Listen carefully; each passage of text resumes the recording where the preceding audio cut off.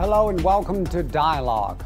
Myanmar's military detained government leaders, including State Counsellor Aung San Suu Kyi and President Myint, over accusations of fraud in last year's elections.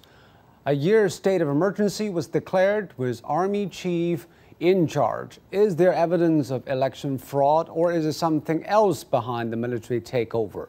What impact will this have on Myanmar and the region, and where will Myanmar politics go from here? To talk about all those issues and more, I'm joined by Chan Vanarith, President of the Asian Vision Institute in Cambodia, Shuja Nawaz, Distinguished Fellow at the Atlantic Council's South Asia Center. Later, we'll also be talking to Professor Xu Qinghua from the School of International Studies at Renmin University of China. That's our topic. I'm Zhou Yue.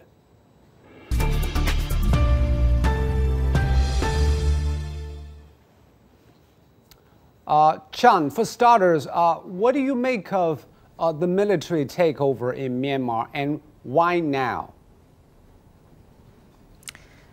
I think the results of the elections in November last year show that the National League for Democracy have gained overwhelming support from the people with the votes, the seats of more than 80%. So that also show that the military link political party was significant in decline, and also looking at the power dynamics within Myanmar, we could see that the military may took risk and to stage a coup in order to maintain its power and relevance. So looking at the process of the election itself, even though it was not perfect, but the result, objectively speaking, was credible. So the coup by the military is, by a legal standard, it's not a legal move, so to speak. And Shuja, you think that the military has enough reasons to claim there is massive frauds in November's election, as they claim? They haven't produced some proof that is internationally recognized, have they? You're absolutely right. I think we have to wait to see what evidence they produce, particularly of this claim that something like 8.6 million of the votes that were cast had problems with them. So the other thing, of course, is 70% of the population that could have voted actually voted in the elections. 30%, including the Rohingya area, were not allowed to vote because of security reasons. So in that sense, a portion of the electorate was deprived of its rights. But Chan, you earlier said that the military worries about losing their power. But actually, they have a very strong position in Myanmar's politics. 25% of parliament seats were taken by military officials. They have a veto, basically, over major decisions. They are in charge of defense and interior security. So there's no incentive for them to worry about losing that power. Chan? Well, I think perhaps there's some power dynamics there, even within the military itself, whether it is united with one voice or there are any different factions within the military itself. And of course, the civilian government under the leadership of National League for Democracy have gained more in terms of popular support. That may pose some threat to some factions within the military itself. So at this stage, we are not clear yet how the dynamic within the military itself and why they took such high risk or consequential move to stage this kind of coup. So that might explain yet another kind of power struggle within Myanmar, within the military itself as well. And Shuja, do you have any knowledge about the military's development in Myanmar, how they've been evolving over the years? And is there any legal basis for them to take over the government's function? Well, the military, obviously, at the beginning in the fight for independence, played a huge role, and Aung San Suu Kyi's father was a revered leader, and that was one of the reasons why she is so popular in Myanmar even now. But as you know, I look at the military and civil relationships in my homeland of Pakistan and around the world, and there are similar patterns that one sees. There's a mixture that I see in Myanmar also of personal ambition coupled with institutional imperatives. So there is a report that the army chief, General Myint Hlaing, who was just 1 year away from retirement, wanted to make sure that he stayed on, and he's also in his second term as army chief. So there may have been some personal element in it, and I do not rule out the possibility that the military is not monolithic, but it has the legal basis under the Constitution to intervene using certain clauses that say that there could be trouble or that opposition and protests are creating a security situation in the country, and that justifies the coup or the pause. I don't think this will be a pause. I cannot see the military being able to hold a new election within a year, which it can then win from 33 seats in the current parliament to a majority in the over 400 members of parliament. If your estimate that is the military-backed parties will not win a majority in next year's election, then what are the calculations of the military? And you said it is not a monolithic establishment.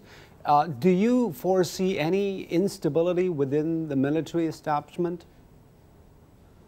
I think initially you won't, because if they don't stick together, they're going to be in trouble. But as you have said, and as the other guest has also said, on paper, the military has a lot of strength. The Constitution provides them.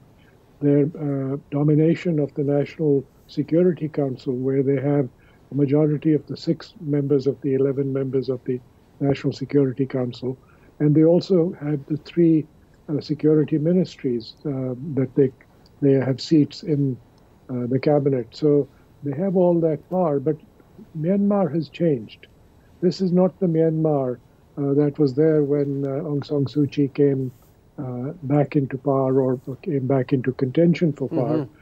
You have a youth population. More than half the population is under 30.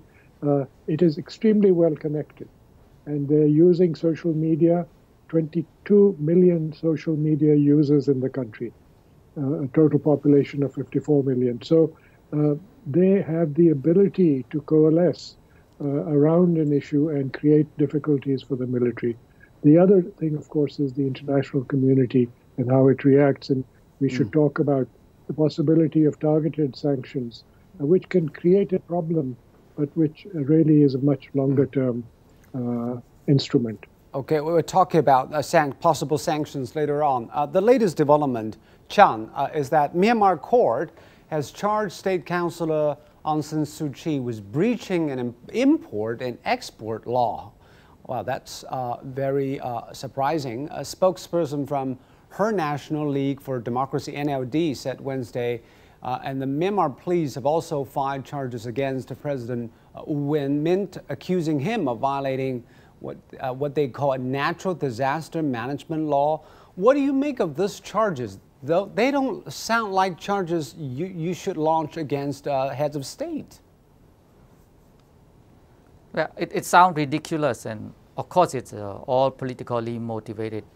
I just would like to comment on how long the military will stay in power, whether let's say the next election will give more seats or support to the military-linked political party. I suspect that this move will not for 1 year, it will be longer, and the 1 year time frame as a pretext in order for the military to stay on to power. But this time is not like in 1990s.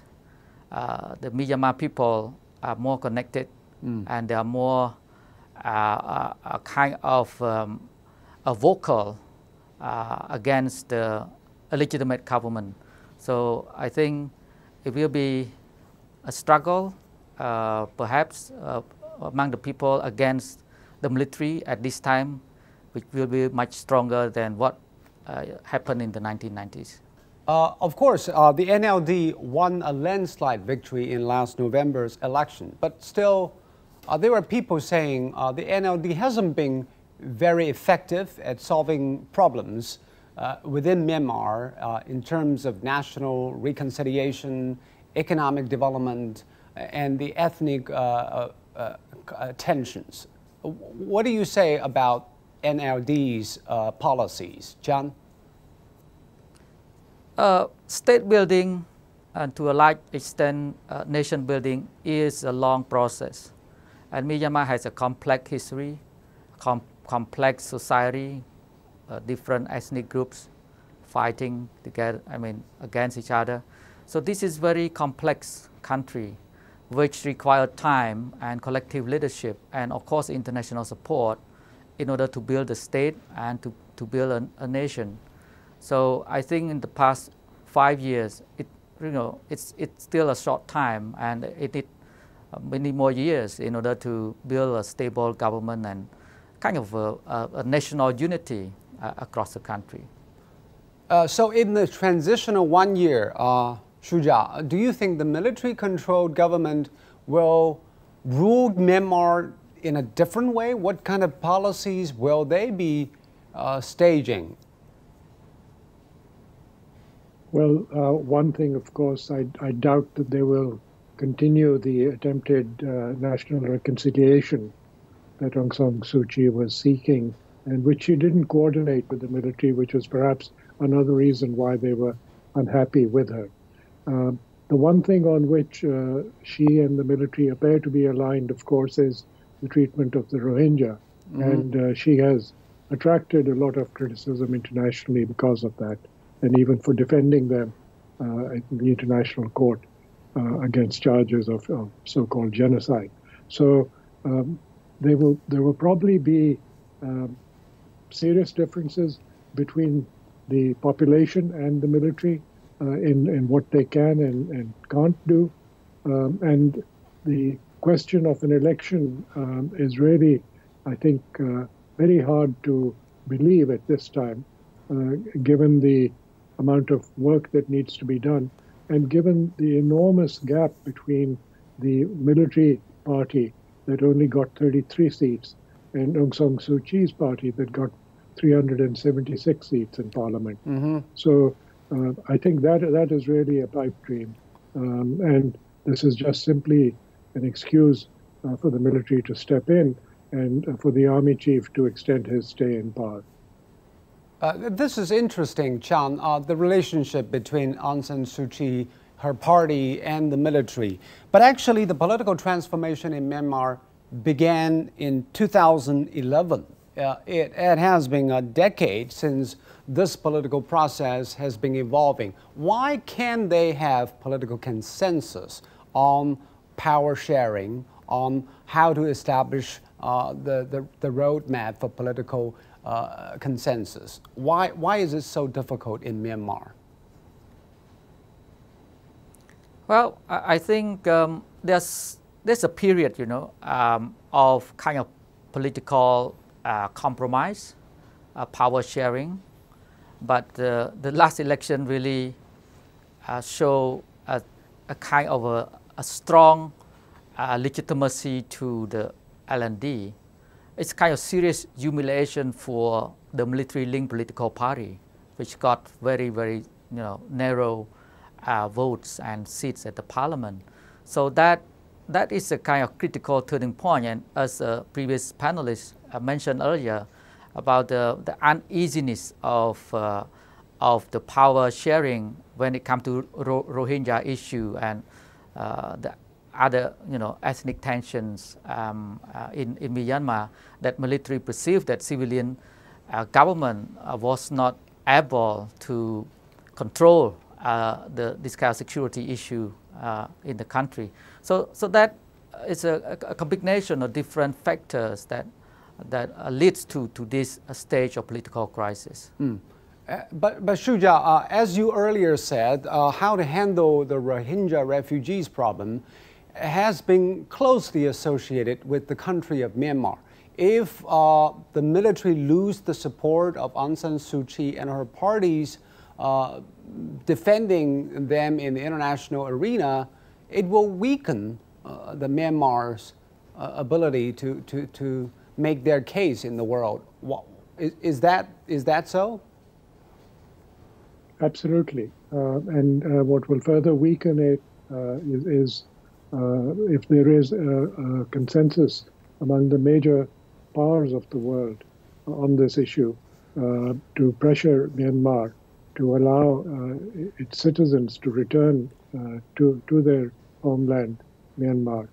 There are also trade issues that pressures can be put on them, but that includes their largest trade partner, Thailand, which shares a border with Myanmar, and where even if there are sanctions, there will be smuggling that will allow trade to continue. However, there is, remember, a military-run government in Thailand at the moment that may be sympathetic to what the military has done in Myanmar, and we shouldn't forget that. But China and the United States are major trading partners also of Myanmar, and they can together target their sanctions in such a way as to hurt the military leadership and put pressure on them to reinstate the government. There should really be no fresh elections, in my view, but the elections that were held, unless you can prove that there were massive irregularities, those elections should stand. All right, we will take a look at what our digital team has gathered about average Burmese thinking about what happened in the latest days. Let's take a look.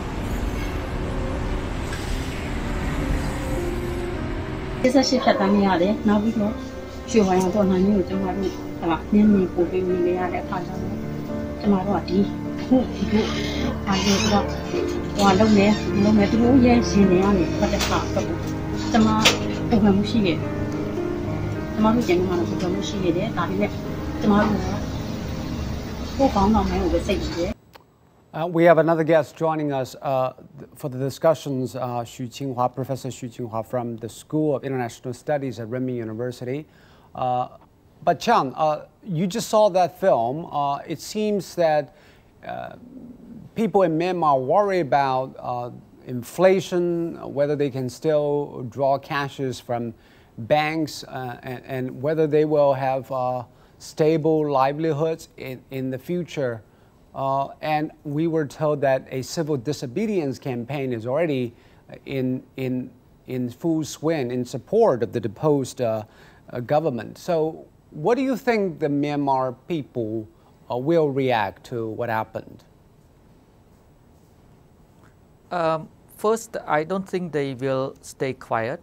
They will take some actions or move in order to protest against the military regime. So today we saw medical doctor, nurses at various places, hospitals in Myanmar, started to protest by not working. So, it's in the context of COVID-19 pandemic. And, Myanmar have suffering a lot already in terms of the infections and the deaths caused by the pandemics and, of course, economic and social crisis.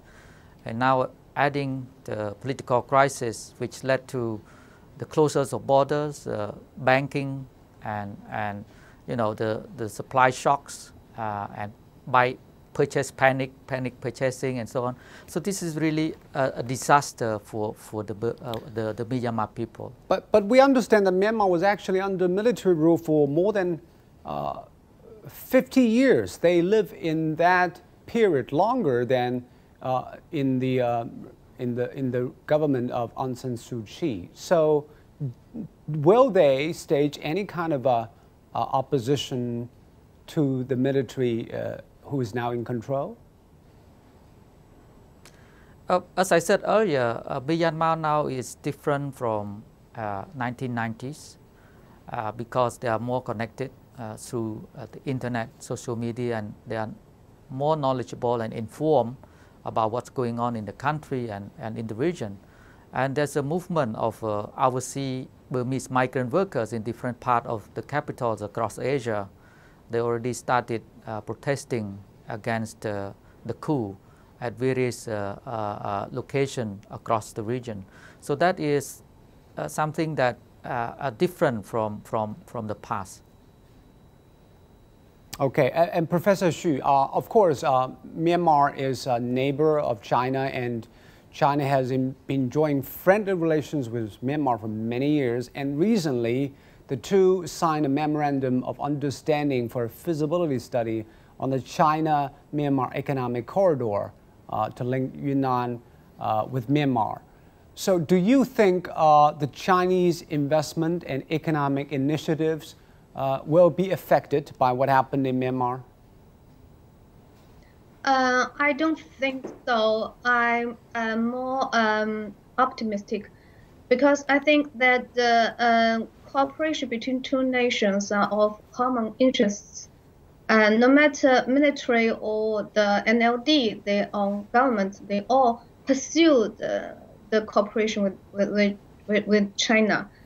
So China and Myanmar, we have the border and also the cross-border nationalities, and we have long friendship in history.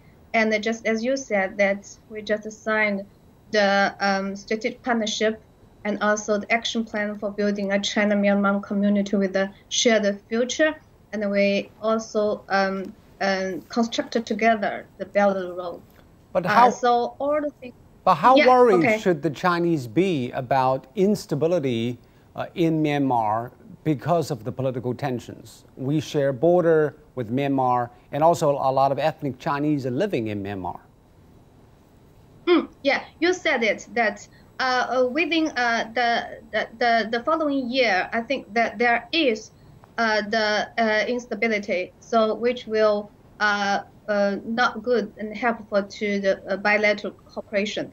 But what I said is for the after. In my understanding, that what has happening, it will not be lasting a long time, and also for the interests of the military. They don't want such things happening.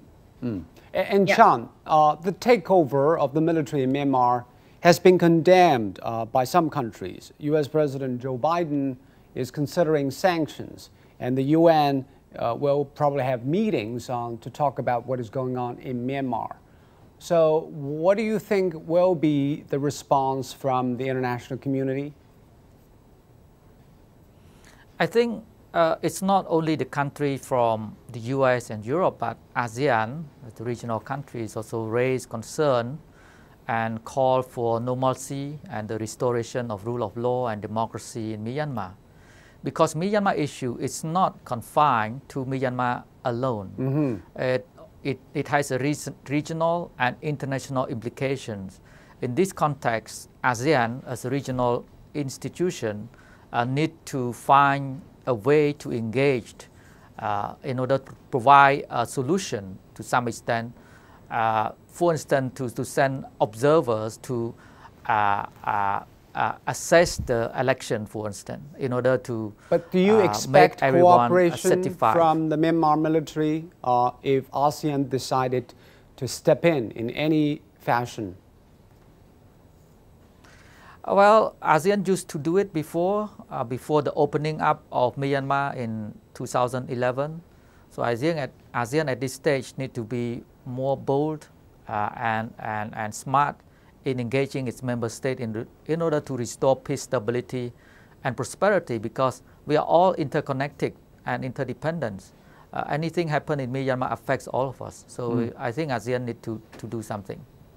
And Professor Xu, in what way China can help settle the disputes within Myanmar? Of course, China's stance has always been non-interference in domestic affairs in other countries, but Myanmar is a close neighbor. What can China do? You know that we have our diplomatic principle. We don't want to, we'll never intervene the national issues by foreign countries. Except for that, we will stand by the interest of the people of the Myanmar and try to push the two sides to have some peaceful discussing on negotiations. That is what I think the Chinese government will be doing. And do you think China can maybe play the role of mediator between the two sides? Is that possible? I think if the two sides are welcome, I think that Chinese, there is the possibility. But the condition is that if the two sides, they welcome. And Chan, what is the possibility of a political settlement for what has happened with all sides coming in to help? I think, of course, the peaceful settlement negotiation is something that we all want to see. This is something that ASEAN and neighboring countries of Myanmar wish to see. Any chance of being invited to resolve or to cool down the situation should be welcome. So this is I think the responsibility of neighboring countries and ASEAN in order to help stabilize Myanmar, because as I said, we are interconnected. So this is something that we need to take a collective responsibility and collective leadership in order to provide solutions. Thank you very much, Chan, and thank you, Professor Xu, for your insights.